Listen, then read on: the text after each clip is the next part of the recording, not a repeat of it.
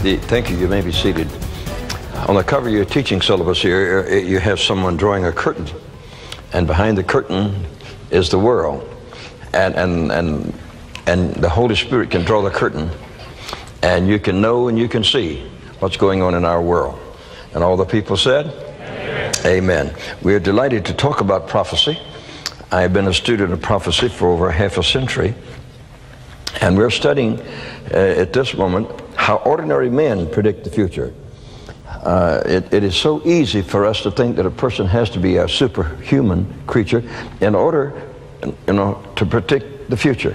The only thing that we seek for is validity and sincerity and absolute truth.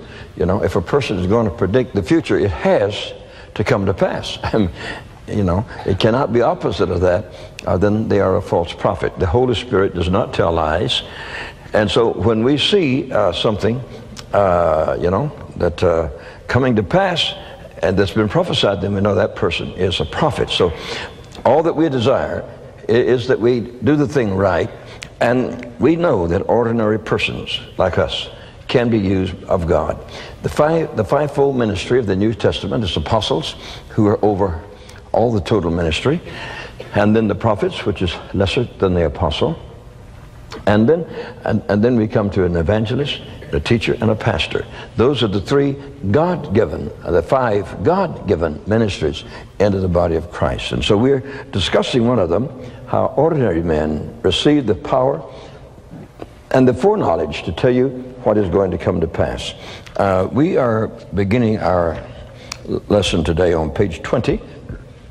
We have had one session on this, showing you how ordinary men prophesy, and we showed you how Enoch prophesied, how Noah was a person that prophesied, and that he said a flood was coming, and it did come according to his word. And then we have come to a very great person. His name is Abraham. And Abraham, through the anointing of God, proclaimed that through him and his seed there would come a Messiah. Now that's about as big as you can get in the world of prophecy, In Genesis 12:2, I will make of thee a great nation, and he told people that. And I will bless thee, and he told people that. And I will make your name great, and he told that. Can you imagine one Bedouin talking to another and says, my name is going to be great?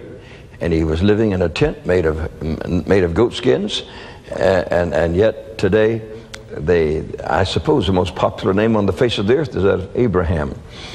He is loved by the Jews, he is loved by the Christians, he's loved by the Muslims, and has millions of other friends beside those three great religions. No other person cross cultures like Abraham does to be appreciated by human persons on the face of this earth. When God said your name should be great, he hit it right on the head there. And thou shalt be a blessing, and I will bless them that bless you, and I'll curse him that curseth you, and in you shall all families of the earth be blessed. What a prophecy. For him to go around telling people, so look on me here. Through me, all the nations on the earth are going to be blessed through me. That's pretty big, And he went around telling people that. And today we see that it is true. His seed has been scattered all over the face of this earth. One of his sons, named Moses, wrote the first 5 books of the Bible that's blessed people all over the face of this earth. And so we see that has literally come to pass, a prophecy that flowed through his lips. And then he says, and Jehovah appeared unto Abram and said, unto your seed will I give this land. Now, if God says you can have the land, it doesn't matter who else has something to say. God has already said it. And if God says it, it'll come true. If God says it, it will come true. It says, I will give you this land. And there builded he an altar unto Jehovah, who had appeared unto him. So Abraham was a great prophet of God. He prophesied the future, and he spoke with great courage, and he spoke with great power, because God had spoken to him. An ordinary man living in Ur of the Chaldees, the Bible says his parents were idol worshipers. His parents were idol worshipers, the Bible says, and he stepped out away from that and became another person. He walked with God, he lived for God, And he spoke the words of God, and what he said came to pass. The next one that we have in line here that was an ordinary person, you might say subordinary. He had a descendant hanging over his head the day he was born. His name was Moses. And Deuteronomy 18, verse 17, it says, "And the Lord said unto me, they have well spoken that which they have spoken. I will raise them up a prophet from among their brethren, like unto you, and I will put my words in his mouth, and he will speak unto them all that I have commanded him." This was a great prophecy in that God told Moses that there would be another prophet similar to himself, only much greater than himself, and that God would put his words into that person's mouth. Now that was a prophecy of the Lord Jesus Christ coming. So we had a man that was in the little bulrushes, floating on a basket, and was found by a princess that took him into the palace and let him stay there until God spoke to him and said, "You're not an Egyptian, get out of here." And he went into the desert and stayed there and talked with God, and came back and delivered the people of God from their bondage. And God spoke through him and said, "I will send another one just like yourself, and he will set the people free." Verse 22 says, "When a prophet speaketh in the name of the Lord, if the thing fall not, nor come to pass, that is a thing which the Lord hath not spoken. But the prophet hath spoken it presumptuously. Thou shalt not be afraid of him." And so right in the word of the Lord here, it told us about people that speak of the future and it don't come to pass. Now, we have a lot of people in our land today that are speaking a lot of nonsense. And they're speaking in what we call generalities. They're not specific, like these fortune tellers, they could speak so in generalities it includes everybody. These people that study the stars and want you to live by the stars, and they print a little thing for your date. Well, remember, another million people had the same day. And they're not just talking to you, they're selling that to 1 million people. So don't be stupid and think you're getting something personal. And it is so general that you could fall down and stump your toe, and it would all be included, you see. And so some people are being directed by lies, and I refuse to. I refuse to. I never read in a newspaper or anywhere else what they've got to say about the stars, because the stars are made up of dust and dirt and minerals and not made up of anything that's alive. How can dust and minerals know your future? They don't know anything about them at all, but Jesus, the great prophet, knows all about it. So I put my trust in the one that knows it. Can you say amen? So ordinary people is what we want you to know. There's David. The Bible calls him a prophet. Even in the New Testament, it speaks of him being a prophet.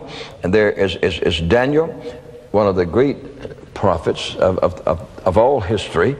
And Daniel 2:23 says, "And I thank you and praise you, O Lord God of my father, who has given me wisdom and might, and has made known unto me now what we desired of thee. For thou hast now made known unto the king's manner." So Daniel prepared in the presence of the king, answered in the presence of the king. "A secret which the king had demanded cannot the wise men, the astrologers, the magicians, and the soothsayers show unto the king. But there is a God in heaven that revealeth secrets, and maketh known to the king Nebuchadnezzar what shall be in the latter days." Say latter days, because they're coming to pass, even at this very hour. Even at this very hour. "Your dream and the vision of your head upon your bed are these."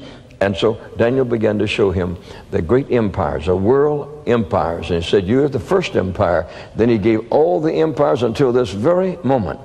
Now that kind of prophecy is so amazing and remarkable. But remember, these ordinary men, that's what this lesson's about. Sometimes we say, well, he is so super spiritual, I can never be like him. That's where the devil cheats us out of situations.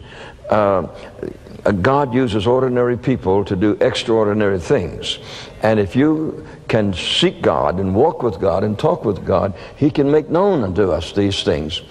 But now if you study 1 Corinthians chapter 12, where it gives you the names of the gifts of the Spirit, and then chapter 13 that shows you how they function, and us caring one for another, and love, and God is love. In chapter 14, where he says, if a prophet prophesies, let the others judge him. But the prophets of today don't want to be judged. They say, when I speak, it's God talking. Now, just a moment. It's either God or you, one or the other, but we got to find out which one it is.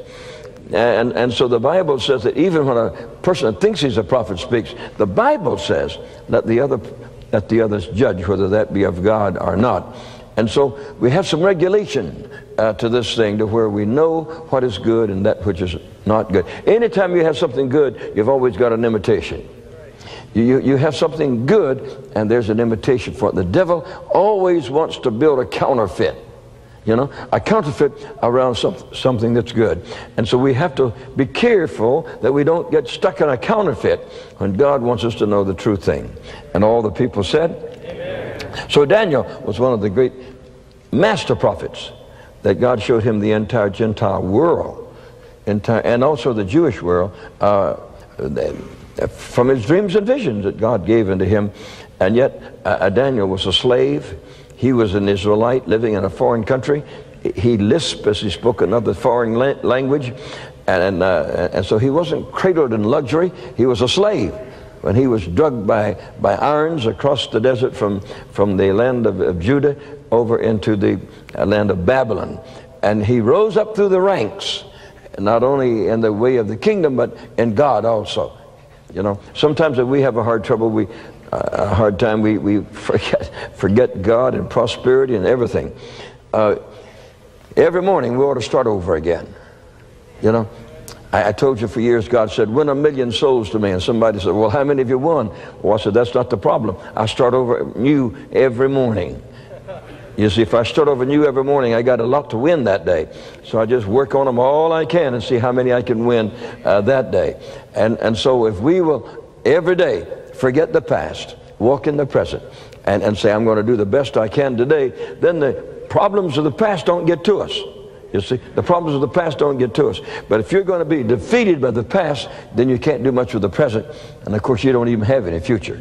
It's all finished. And so what we have to do every day is to make a new start with God, and a new start with blessing, and a new start with holiness. And with a new start, you get a new spirit inside. And all the people said, and so David was a prophet, an ordinary shepherd boy. Daniel was a prophet. He was a slave. I don't know that he was ever emancipated. I suppose he died a slave. And then Ezekiel was an amazing prophet, in that he prophesied the destiny of Russia and those other nations that are north of Jerusalem. He prophesied their end time. At the time he said that, there was no great nation above Israel into the far north. In fact, Russia is the first nation in history that from that far north that has been a great nation. And here this man Ezekiel told us about it so many years ago. And that has now come to pass in our times. And so here is a man, a regular man, just like you're a man, and God spoke to him. God spoke to him. I don't think God can speak to us if we get too involved in what you call secular situations. If you're going to be completely bound by the secular, then God is not able to do for you and talk to you as he wants to. There has to be times of seeking the Lord. There has to be times of praying. There has to be times of singing. There has to be times of worship. And without these, you see, Daniel showed you how he worshiped 3 times a day. He opened his window toward Jerusalem out of his house there in Babylon. He prayed with all of his heart, prayed so loud the neighbors heard it, and made them all mad that he was a man of prayer. And because of that, got thrown in the den of lions. Only God brought him back out again. How many of God brought out of a den of lions to see your hand? Yeah, when the devil gets you caged in, God brings you out. And then made a fool of, you know. The devil never wins. We are the winners. Then in number 9 here you have Malachi. And he was a prophet of God. He says, for the day cometh that thou shalt burn as an oven, and all the proud, yea, and all they that do wickedly shall be stubble. And the day that cometh shall burn them up, saith the Jehovah of hosts, that it shall leave them neither root nor branch. See, that is still yet to come. That prophecy is yet to come. But unto you that fear my name shall the Son of Righteousness arise with healing in his wings, and ye shall go forth and grow up as calves in the stall, well fed. Behold, I will send you Elijah the prophet before the coming of the great and dreadful day of the Lord. And he shall turn the hearts of the fathers to the children, and the hearts of the children of their fathers, lest I come and smite the earth with a curse. And so here was a man who was the last Old Testament prophet, and he is telling you these things that are coming to pass in our times and even further out beyond our own times here, a prophet of God. Ordinary men speaking by the power, the anointing of the Holy Ghost, tell us things unborn, haven't gotten started yet, and they prophesied of them. Then we jump from what we call the Old Testament, I don't know why we do that, into what we call the New Testament. It's all the Word of God, and so we don't have to jump from one to the other, new and old. But we go into what we call the New Testament, and here was Paul. In 2 Timothy 3:1, he says this, know also that in the last days perilous times shall come. Now he is speaking of our times, these last days. For men shall be lovers of their own selves, and we have never had a time in history that is like this time that we live in this very moment. And they should be covetous, they should be boasters, they should be proud, they should be blasphemers. It's very sad today that very people can't talk without cursing. There are women that can't talk without cursing, you see. There are writers that can't write without blasphemy, you know. And they're entertainers that get very angry because they can't curse while they're trying to entertain people, you see. They're full of the devil, full of evil, full of sin. Their hearts are so nasty and filthy, it rolls out their mouth, you see. And they don't know what's wrong with them. They don't know what's wrong with them. There is a spirit of blasphemy. Maybe you've never realized that. But there's a spirit of blasphemy where you blaspheme all the time. And I have found these people. A man from New York City told me he came here for deliverance. He said he'd been put off of a dozen buses in New York City. That he would be riding along and suddenly blasphemy would come up out of his mouth, and he'd curse so violently and couldn't stop that the man would stop the bus and say, get off of here, we can't stand this any longer. And he came here and God set him free. A man came in here from Chicago to one of our meetings, and my wife found him down at our school sitting on a step, and he was started down to where we were eating downstairs, and he was cursing himself with the filthiest language you've ever heard, calling himself bad names and telling him to get on down the steps and eat. He was cursing himself. She had to stop him, cursing himself. And that man told me before we set him free that sometimes blasphemy came upon him, and he had to stick his head down in a toilet and let that stuff come out of him. Says he cursed things. So he says, you have never heard language that came up out of him. A spirit of blasphemy. Don't ever let the devil get a hold of you and cause you to start cursing, because you may become possessed with it and can't stop it until God sets you free from blasphemy. There are literally thousands of people living in our land today have a spirit of blasphemy. Every time they open their mouth, they're cursing, and they don't know why. When they curse Jesus, you can speak to them and say, do you know the one you're cursing about? Did you ever get acquainted with him? Have you ever spoken to him? And they become ashamed of themselves that they're blaspheming a name of a person they know nothing about. They don't have any relationship with him at all. And here they are blaspheming his name. The devil is a bad devil. Can you say amen? And so we have 4 or 5 verses of that. This is on page 22, showing you the great power that this person had named Paul. A lot of his writings here in the New Testament are prophetic. They have to do with the future, and we're seeing them now come to pass. You know, that's the remarkable thing. We're observing them coming to pass. All right, it says, Peter was a great prophet of God. And he said in 2 Peter 3:3, says, knowing this first, that there shall come in the last days, scoffers. There has never been a time when there were so many scoffers as today. Never been a time. Mocking God, mocking the Bible. You know, it is amazing. Walking after their own lusts, saying, where's the promise of his coming? For since their fathers have fallen, all things continue as they were from the beginning of creation. And they say, well, seeing that things are like they are now, they'll always be this way, which is not true. They will not always be that way. Then John was a great prophet. He saw the whole book of Revelation, and he prophesied this whole thing and brought it to us today. Now, if you have a pencil there, Agabus in the New Testament, in Acts 11:27 and 28, he prophesied of a famine, and the Word of God says that famine did come to pass. Then you'll also find in Acts 21:8 and 9 that the four daughters of Philip, it says they all prophesied. It says they were virgins, and they all prophesied. A number of ladies in the Bible prophesied. There's Miriam in Exodus 15. There's Deborah in Judges 4. And there is Huldah in 2 Kings 22 and 14. There's Anna in the New Testament, Luke 2 and 26. I lived with a great prophet named Howard Carter. And it was an amazing thing how he would say things and they would come to pass. In my meeting him, he was praying in London, and the Lord said to him, I have a companion prepared for you.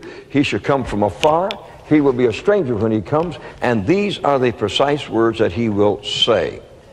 18 months later, I met him in this country, and without knowing what I was saying, I repeated the precise words that God had given him in London 18 months before that. And he opened his little black book that was full of prophecies, you see, and he says, my whole life has been directed by prophecy. And in England I speak many things of the future that all come to pass. And so when he would have a prophecy of something coming to pass, he would write it down and give it to others. He said, I don't want anybody to think that I just thought of this after it came to pass. And so he would write the prophecy and hand it to others. And then when it came to pass, a number of people would know that this is what he had prophesied. Now that's good prophecy, you know, when you're willing to write it down and hand it out and say, I want you to know this is going to come to pass. But our main thought in this lesson is to show you how ordinary women, ordinary men receive the spirit and the power of foretelling the future. But it must come from God, not from your mind and not from your feelings inside of you. I feel good. But it must come directly from God to the church. Say church. Yeah, it's to the church. Prophecy is a spiritual operation. And it is for the church of Jesus Christ to grow by it, to increase by it, to be blessed by it, to be enriched by it. And so when we have prophecy, we have something that edifies the church and builds up the church and gives people faith, you know, gives people faith that these things can come to pass. I've seen some very strange things. I was in the backside of Tibet, and I was sleeping in a horse inn. The mules were downstairs eating, and I was sleeping in the hayloft right up above them. And 2 o'clock in the morning, here came a lantern up there, and here were 3 Chinese. And they said, we live 3 days' journey away, and our church had an argument over doctrine, and God spoke to us and said, if you will go 3 days' journey directly toward the east, you will find there 2 men from another country, and they will tell you about this. Those at church sent about 3 of their delegates, and they came on horseback 3 days' journey, got to the village, and immediately they said, any foreigners here tonight? And they said, yeah, in that horse inn over there's some foreigners. They came over there and threw their light on us and said, you have to sit up and talk. It says, we don't have time for you to sleep. You have to sit up and talk. And they woke us up and told us what we had to do. And Brother Carter spoke to them the truth. Those guys did not wait till daylight. They got back on their mules and went 3 days' journey back to tell the church. God is a great God. Give the Lord a hand, everybody.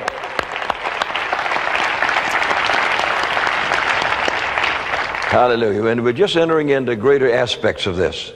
We're getting close now to the full operation of the gifts of the Spirit in the church, in the total church. And man, it's great. It is simply great to know that we're going to see a mightier manifestation of the supernatural than any generation has ever known. You ready for it?